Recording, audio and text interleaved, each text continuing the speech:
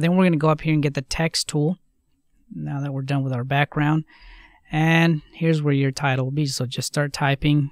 I'm just going to put something generic like tutorials are awesome. Okay. And we just can make it bigger. Make the text bigger over here. And we're going to move it, center it, right about there. And we have this dialog box over here called Effects and Presets. And here we can actually just create simple, already pre-made animations that can be applied to any text. So these are very useful.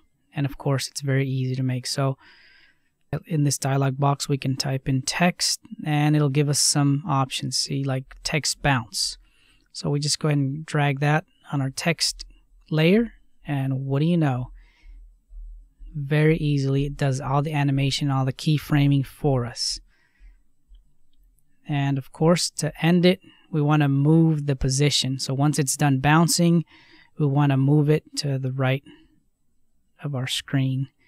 So we hit P and click on the make a keyframe, move the timeline marker a few seconds, and we're just going to move the layer out of the frame.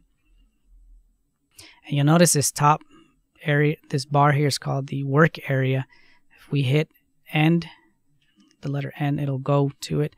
And that way we can preview up to that point instead of trying to preview the whole way. And as you can see, very simple, in a matter of clicks, we can do our animation. I hope this was useful. Till next time.